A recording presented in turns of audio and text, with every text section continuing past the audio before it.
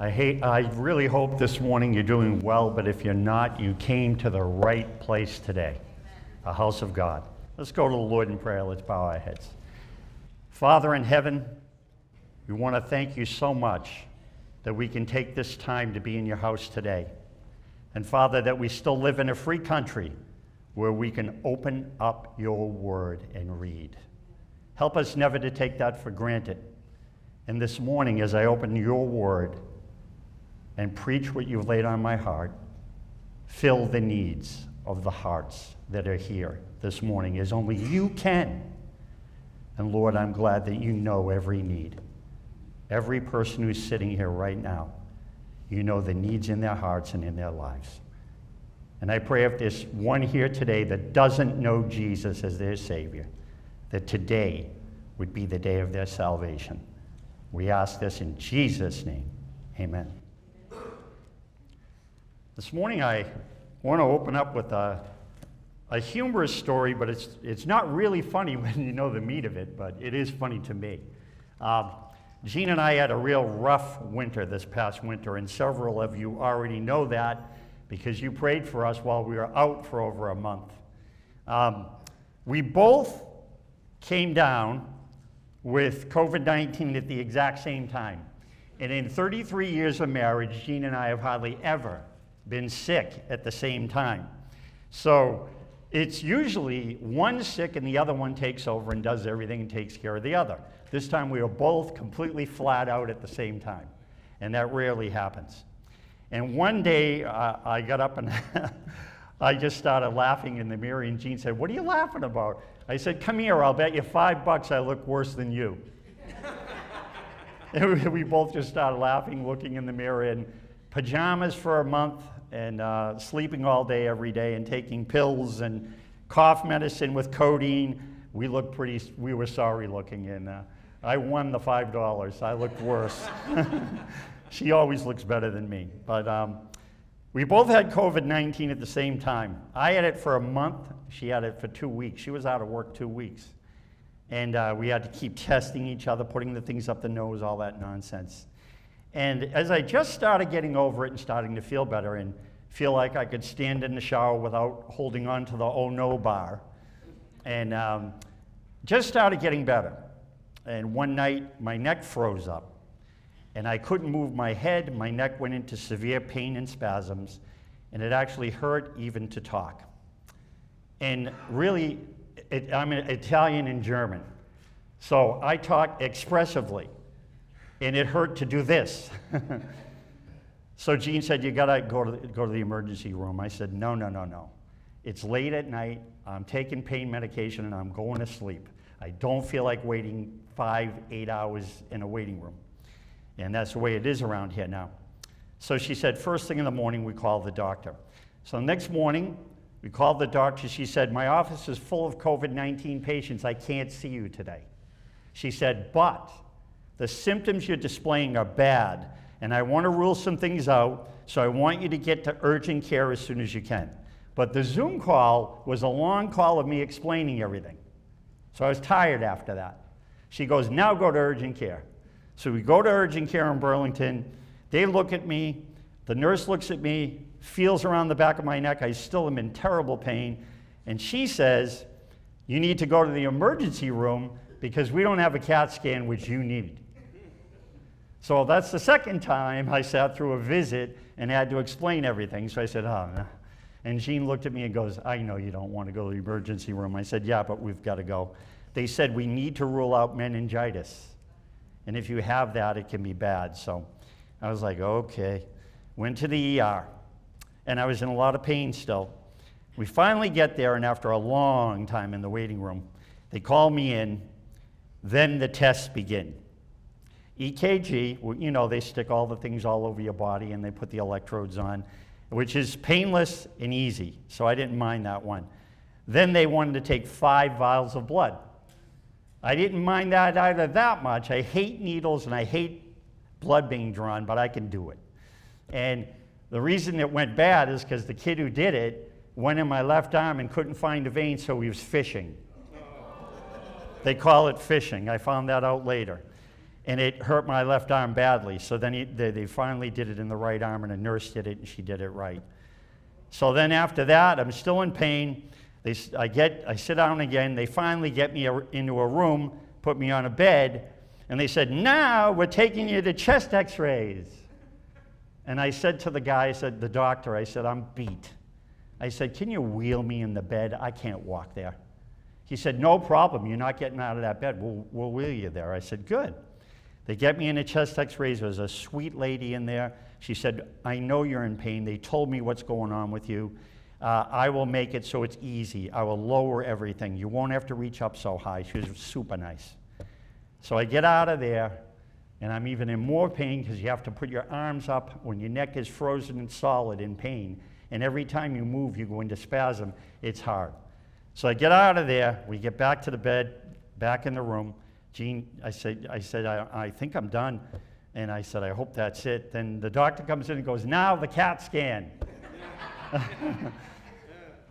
By this time, I had spent the rent. I was exhausted. So they sent me down to a waiting area just outside the CAT scan room, and the nurse said they should be out in a few minutes.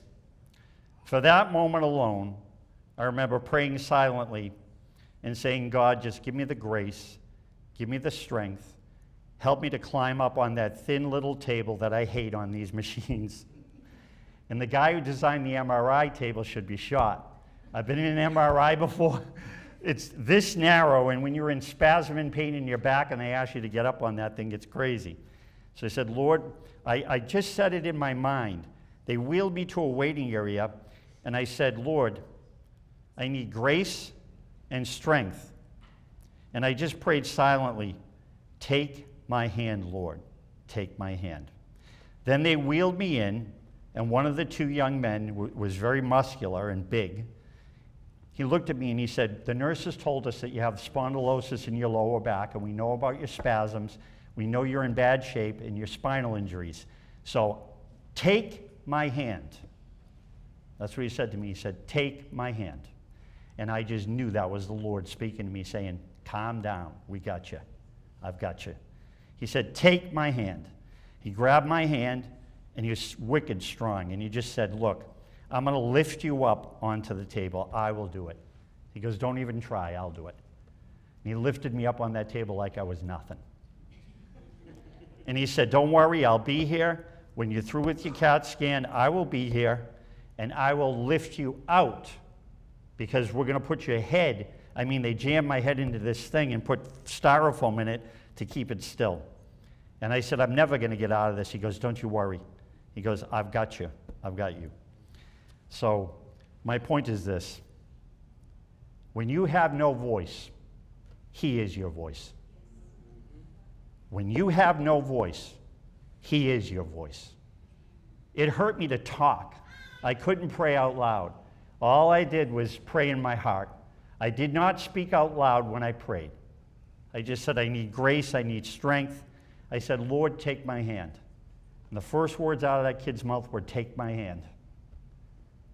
When we have no voice, He is our voice. If you know Jesus Christ this morning as your Savior, His ministry right now is to intercede for you. He's seated at the right hand of the throne of God to intercede for you right now, right now. When you slip, when you sin, when you backslide, when you struggle, when your circumstances are completely overwhelming, Hebrews 7:25 says, He ever lives to make intercession for you. Hebrews 9:24 says, Jesus Christ is in heaven right now to appear in the presence of God for you as your great high priest.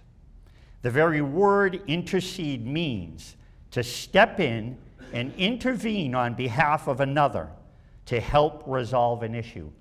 Think about that. Think about what that means to your life. If that doesn't get you excited, we need to do something this morning. He ever lives to intercede for me and for you. This is exactly what happens for a believer when we pray. When we pray, Jesus steps in. He steps in, and he is our voice. He is our voice.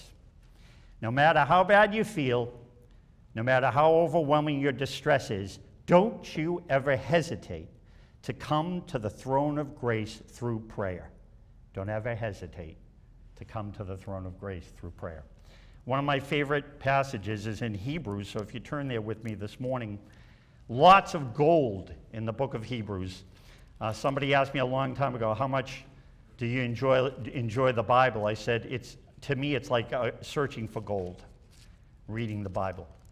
And in Hebrews, chapter number 4, a very familiar scripture. If you're saved, if you're not, you're going to hear some good things this morning, and I hope it helps you. Hebrews chapter number 4, starting in verse 14. There's a lot of controversy in theological circles who wrote the book of Hebrews. They say nobody knows. When I was in school, back in the early 80s, in college, in the Bible college, they taught us it was Paul. And I hold that view, but it's okay if you hold another one. But here in verse 14, written about Jesus Christ, it says this: seeing then that we have a great, remember the word great, high priest, that is passed into the heavens, Jesus, the Son of God, let us hold fast our profession. Hold on to your faith. Verse 15, for we have not an high priest which cannot be touched with the feelings of our infirmities, but was in all points tempted like as we are. Think about that. Yet without sin. Let us therefore come boldly unto the throne of grace, that we may obtain mercy and find grace to help in time of need. I could stop right there and close. You know what that means for your life? Do you really? Do you really know? Maybe when you get into trouble sometime, you'll learn. Because when I'm at my lowest point, that is so real to me. The grace of God through prayer, just bleeding out to God. Go to the Lord. I like this. This was written by Pastor Tony Evans, and I loved the statement so much I wrote it in my notes.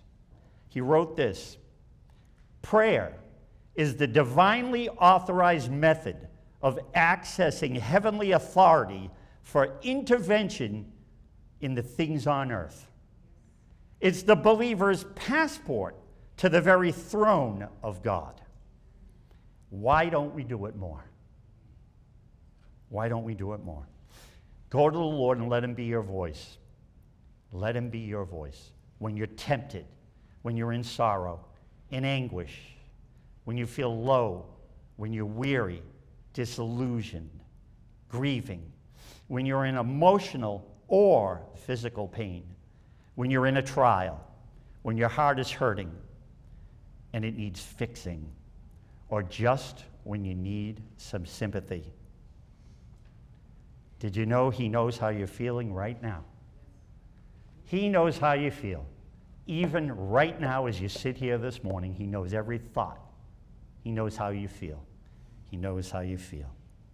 Jesus endured incredible temptation, hardship, suffering, pain, all so that he could be touched with how you feel.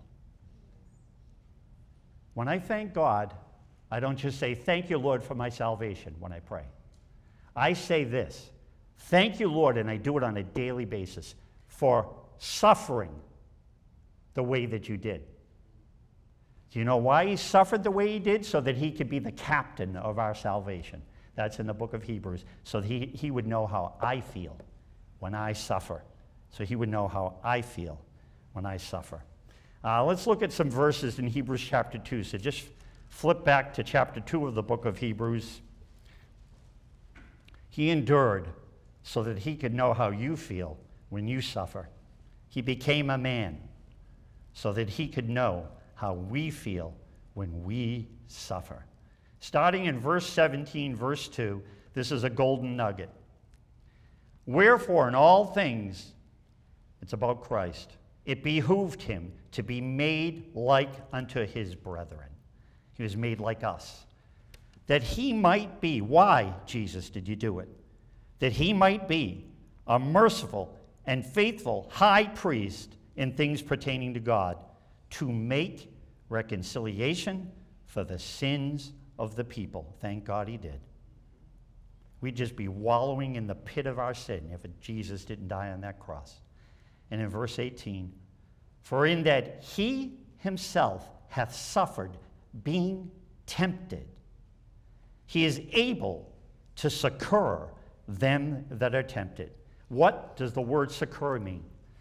It means to come alongside someone to help support them in their time of hardship and distress. Think about that. Think about that.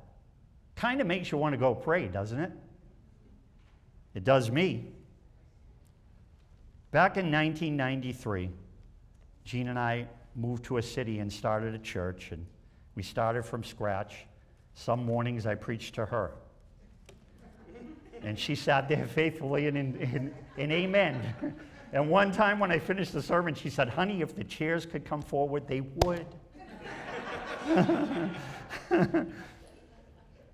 But back in 1993, after a while, we did get people, and we even saw several saved.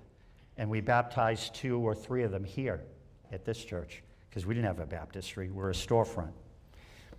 I had a congregation of about 7 at the time. It grew after a while, but I got a phone call at 11 o'clock at night on a Saturday night. Now, when you're pastoring and you get a phone call at 11 on a Saturday night, it's never good. It's never good. And this is not one of the worst ones, but this is a bad one.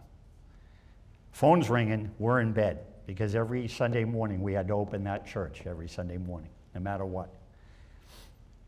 And we had no assistants, nobody else. It was just me, her, and I.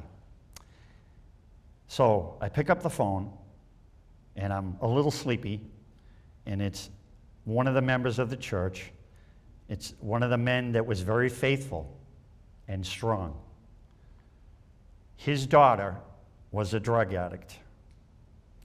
She'd been a drug addict on crack cocaine for many years. Her roommate also was a drug addict. They shared an apartment together. Good mix. Her and her roommate got into a fight over money. They got into a bad fight, and the daughter stabbed the roommate to death. She was arrested and convicted of murder in the 1st degree, sentenced to life in prison. If you could have heard the crying and screaming in anguish on the other side of that telephone at 11 o'clock at night, I had to pull the phone back from my head. He was crying and screaming so loud. I had to pull it back from my head and let him finish, and then put the phone back. And this was the hardest part for me. He said, I'll counsel with you tomorrow after church. Right after church. Now, when I'm through doing the adult Sunday school, the song leading, the offering, all by myself, I'm spent. And I have no problem at all counseling with a person right after church, but I can tell you I'm very tired, because I didn't have a song leader or anything. I did it all by myself. And I was tired when church was done, and when I had finished preaching. I am always tired after I preach. I throw my all into it, and it makes me tired. So boy, did I go pray after he hung up. I went to pray, and I remember saying, Lord, help me. And when I said, Lord, help me, I could feel him coming to my aid. No bolt of light and no angel standing in front of me, just I could feel a little release inside. And I knew that I had to get to bed and get some sleep, because that really messed up my night, that phone call. I couldn't just sit in bed after it. I had to walk around the apartment for a while and get calm after listening to the sound of his screaming and crying over his daughter. And I remember I got up the next day after a very bad night's sleep after that call. I called an old preacher for some advice. I had prayed before. The old preacher said, this came right out of his mouth, Mike, did you make the 911 call? I said, what? He goes, to God. I said, oh, I did that last night. He goes, do it again right now. And he goes, and after you do it when I hang up, do it again. So that's what I did. Our prayers, especially when we're in distress, are like a 911 call to God. That's what Jesus is there for, intercession. The Bible is riddled with verses about the Lord Jesus Christ being an intercessor for you. That's his ministry. I remember the next morning, I tried to pray long, and it worked. And I said, Lord, I've got to give you this problem. I've got to give you this problem. Because I got to tell you, there's not one thing they taught me in Bible college that would have helped me to counsel that man. There's not one class that I went to that would have made me ready to say something to this guy whose daughter had just been arrested for murdering someone by stabbing them to death. So I remember praying, and I don't remember everything I said, and I can tell you this, I was clueless. All I did was rely on God completely, leaning on him like I lean on this pulpit. And I just remember, after I was done with my sermon, I was spent and tired like I always am. But I remember being able to handle it. See where I'm pointing? I didn't handle it. He did. When the Bible says, cast your cares on him, for he careth for you.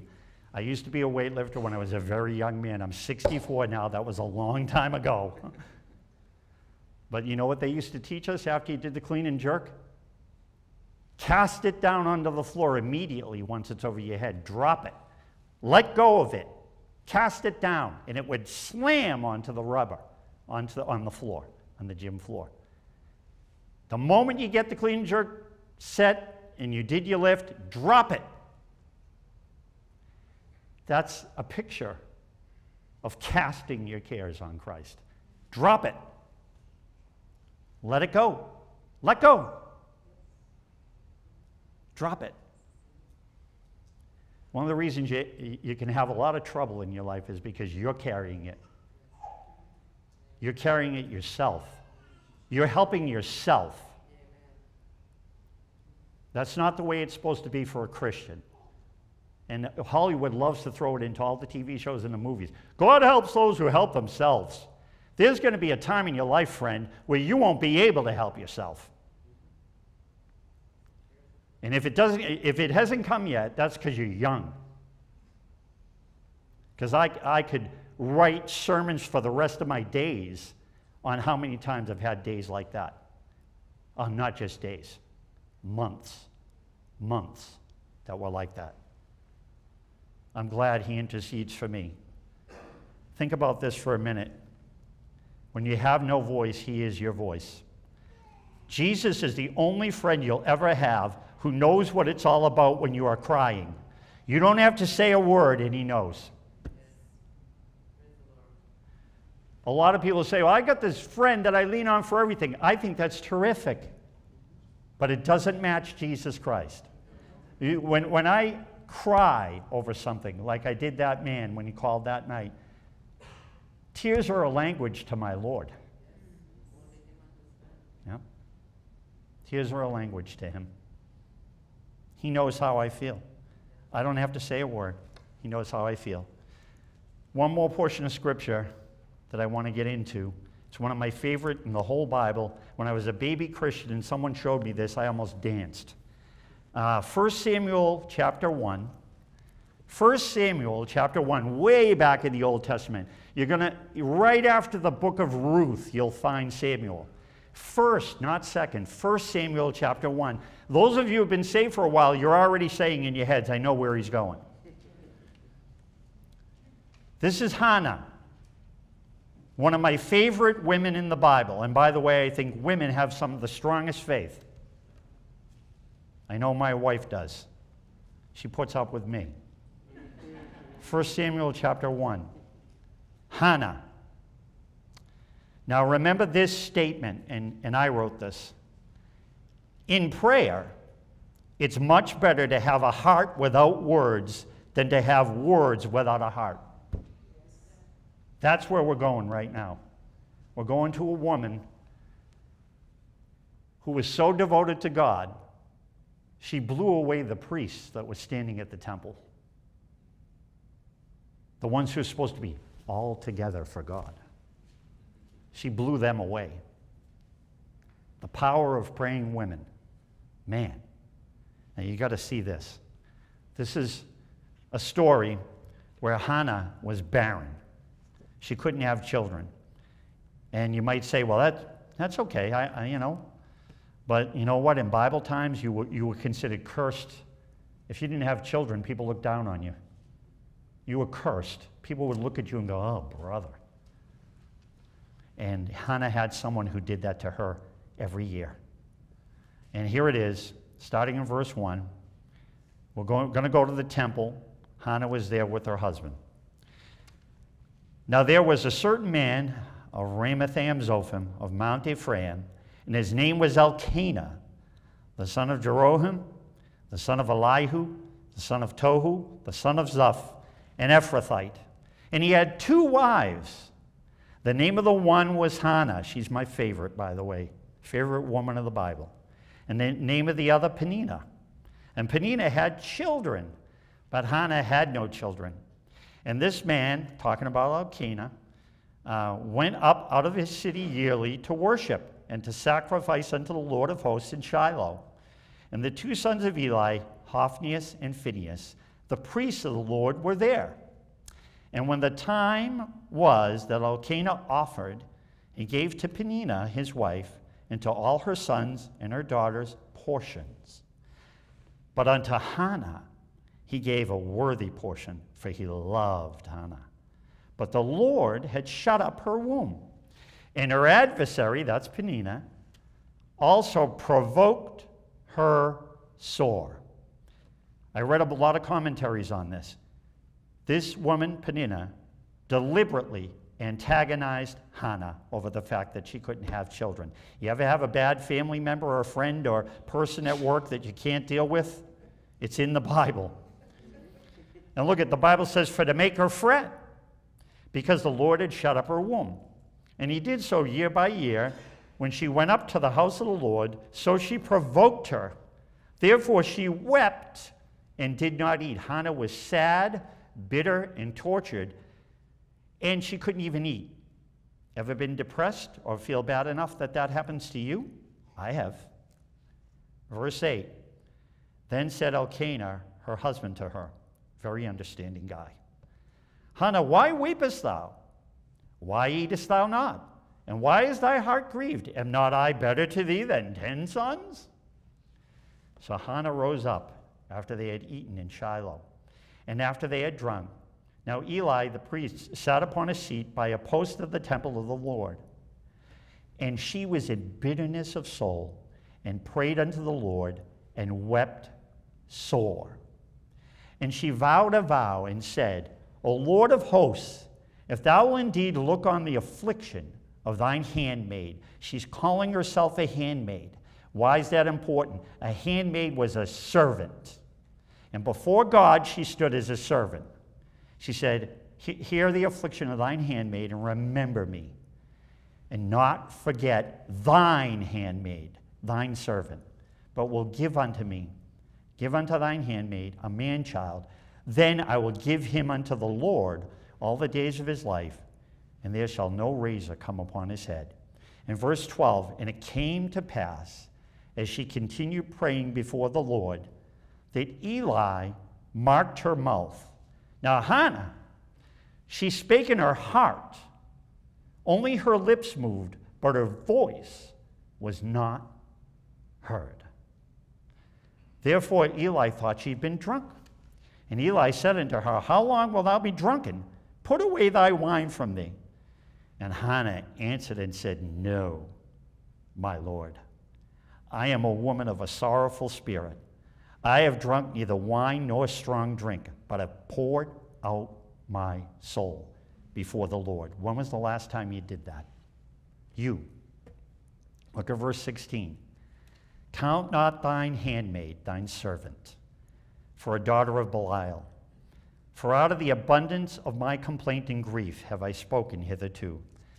Then Eli answered and said, Go in peace, and the God of Israel grant thee thy petition that thou hast asked of him. And she said, Let thine handmaid, thine servant, find grace in thy sight. So the woman went her way. I love this. I marked it in my Bible. So the woman went her way and did eat, and her countenance was no more sad. She already felt better before the prayer was answered. Make a note of that.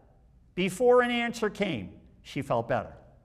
That's trusting God in prayer. And in verse 19, and they rose up in the morning early and worshiped before the Lord, and returned and came to their house to Ramah. And Elkanah knew Hannah his wife, and the Lord remembered her. Wherefore it came to pass, when the time was come about after Hannah had conceived, that she bare a son, and called his name Samuel, saying, Because I've asked him of the Lord.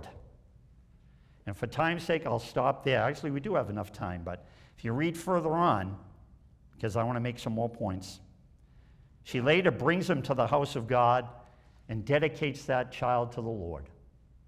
She got something from God, and what did she do? Walk away and go, Thanks a lot, that was great. No. When you get something from the Lord and you know it's his hand, you know what you got to do? You got to go to the Lord right away and thank him. You got to go to the Lord in prayer. You get a big raise in pay? Don't forget the Lord. A health problem is resolved? Don't forget God. Don't forget him even if it isn't resolved. Don't forget him. Don't forget him. Hannah poured out her heart and soul to God in prayer. God remembered her. And I love 1 Samuel 16:7. You don't have to turn there. I'll just paraphrase and quote it. Memorize it. 1 Samuel 16:7 says this, The Lord sees not as man sees. Thank God. Man looks on the outward appearance of a person, but the Lord looks on the heart. The Lord looks on the heart. He doesn't care what you look like. He cares about what's inside. He cares about the heart. And you know, God's not impressed with a microwave prayer life. As a Bible college student, one of the jobs I had many different things I did. I worked at a camera shop for a while. That was about 4 years. I took a while to get my college through because I paid cash for all the classes, so I didn't owe anything when I got out. But I had to load trucks at night at Napa Auto Parts. It was heavy. I hurt my back twice in the truck and had to go to physical therapy twice when I was working there. We loaded trucks at night 2 to 9 p.m. If you skip dinner, they let you go a half hour early. So everybody voted to skip dinner. I lost weight so fast, like I needed to. But we still had a 15-minute break. We still had a 15-minute break. And during that 15-minute break, there'd be a line at the microwave, and if you were lucky, you got there first. And one of the things I used to eat on a regular basis, and Gene will remember this, was those disgusting Mashad instant microwave noodle soups in a styrofoam cup that looked like a Dunkin' Donuts coffee. They were in a styrofoam cup with dried up peas, something that looked like meat, resembled meat, and dried up freeze-dried gunk. You filled it up with water and stuck it in the microwave, and in 60 seconds, voila! There's only one thing I could say about it. It was hot and there was plenty of it. That was about it. But it was something to eat to keep you going. Now, compare that to my Italian grandmother Rose, who made homemade chicken soup, loaded with vegetables that she picked out of her garden in the backyard, chopped up an entire chicken, and brought out bags of Italian spices and rubbed it all over the chicken. And my favorite thing, she loaded it with pasta that was shaped like little stars. And when you were a kid, it was neat. She simmered it for hours, sometimes almost a day, on an old gas range that had handles on it so big you could put your hands around them. Which do you think was better? Grandma's soup. And she had a saying, "Eat the." She hated skinny people. No offense if you're skinny. I'm skinny. But she would say to my friends that I brought on Christmas Eve, because she did a spread on Christmas Eve you wouldn't believe. In the Italian lifestyle, Christmas Eve's a big deal. They open the doors of their home. They do not close the doors or lock them. Anyone who comes gets to eat. I brought a friend from high school, some of you know him, Mark Kelly. And he said, "Oh, when I got out of there, oh," because of how full he was. But she used to say, "Eat to eat." It took her effort and work to make that soup. But guess what? It was made with love and heart. Made with love and heart. And so much better than an instant mashad noodles. So much better than instant mashad noodles. I'm only saying that to encourage you to get into your prayer life a little more. Get into it more. Put some effort in. Put some effort in. Our Lord wants to hear from you. You ever think about that? The God of heaven wants to hear from me? I usually don't feel too good about myself. I don't really want to. Sometimes I don't want to pray, but do it anyway. You know, when you feel your worst, you need to pray the most then. And yeah, I've fought that before in my life. I've had times where I felt terrible about something or I blew it. And I resisted to pray. I was like, what do I want to go to God for after what I just did? And every time when I went to him, oh boy, the difference in how you felt. Your countenance is no more sad. Kind of like Hannah. Your countenance is no more sad. He wants to hear from you. He wants to hear your heart. He wants to hear your soul. Even if all you do is cry. Because he already knows how you feel and why you feel that way. Even if all you do is just cry over something that might have happened. Tears are a language to our Lord.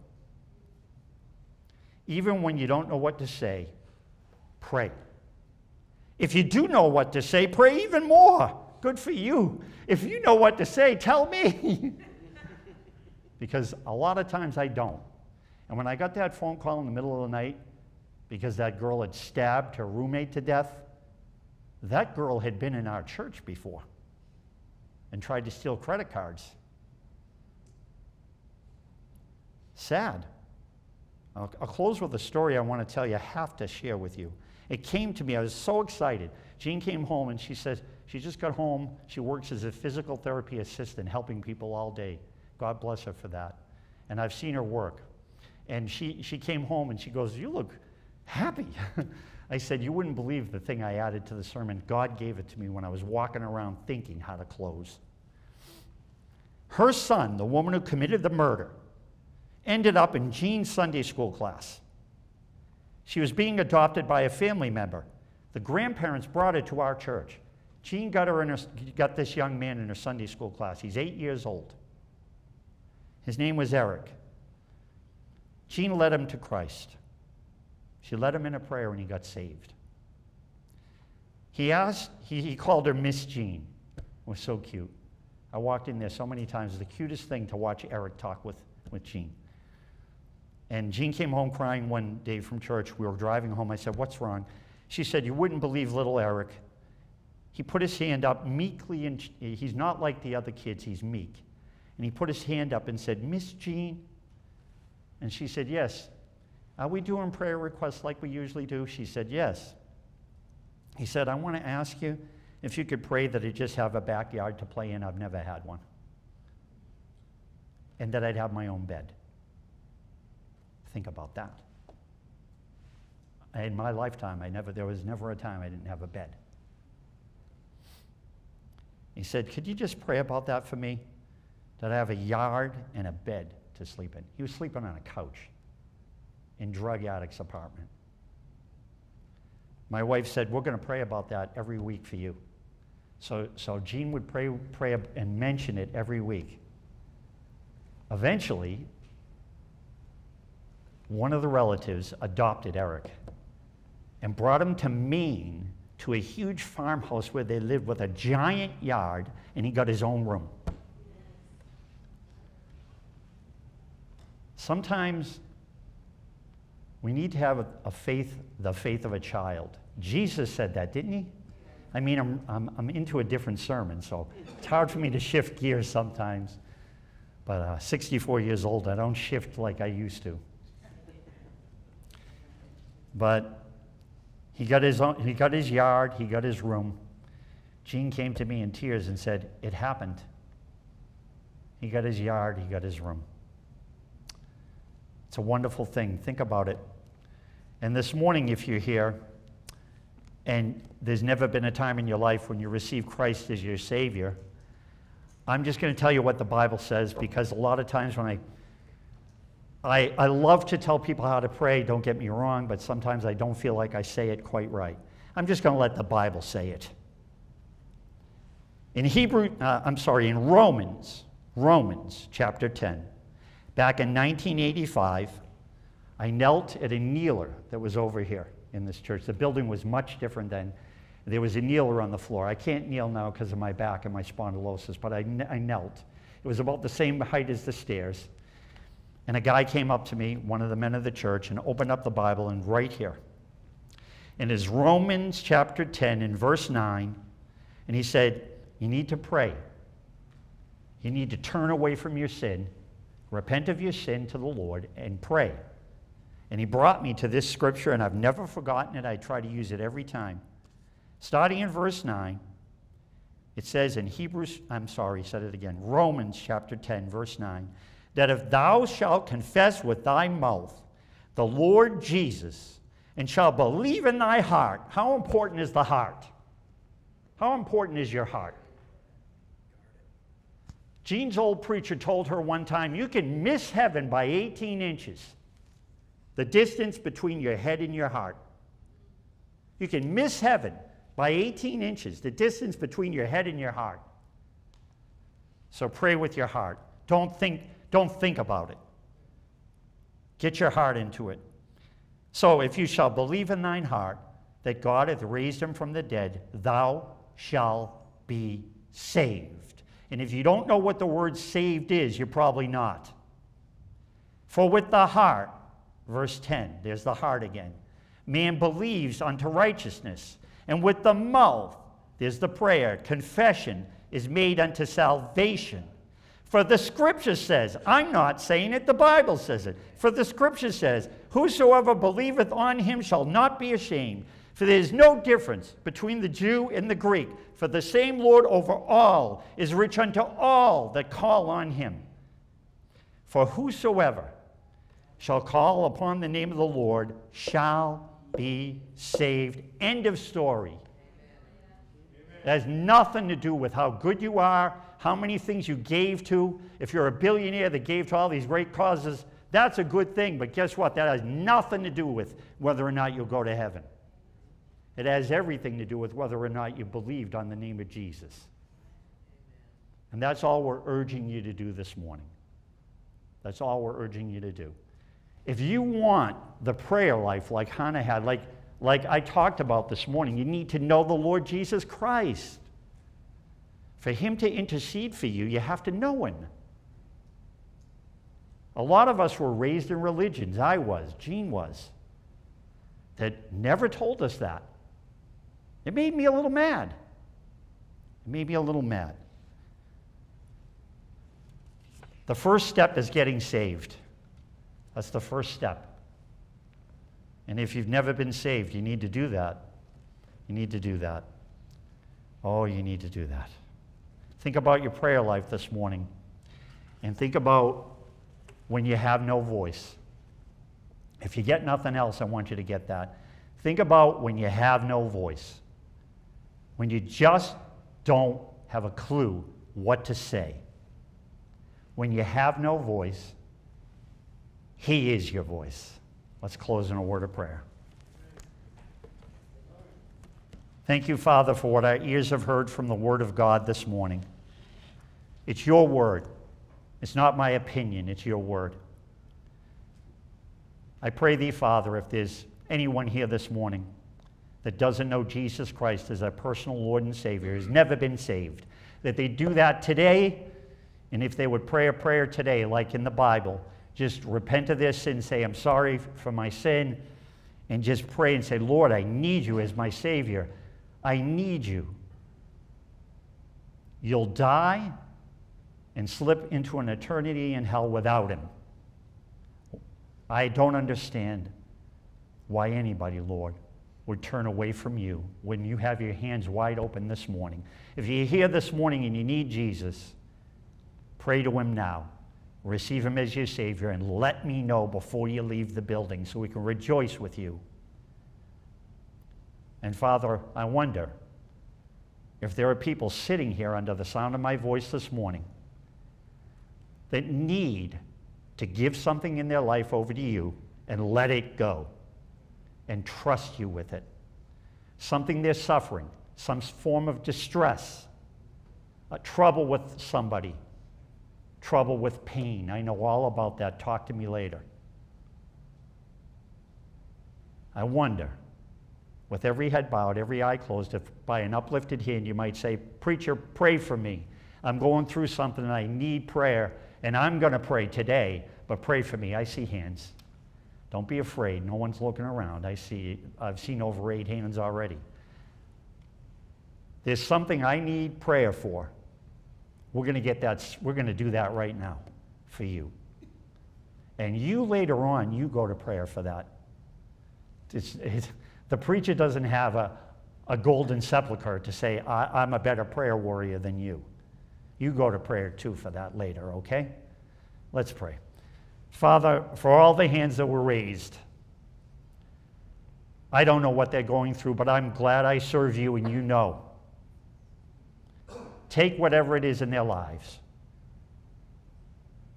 Get into those circumstances or whatever's going on and come to their aid like only you can. And we'll thank you for it and praise you for it. In Jesus' name, amen.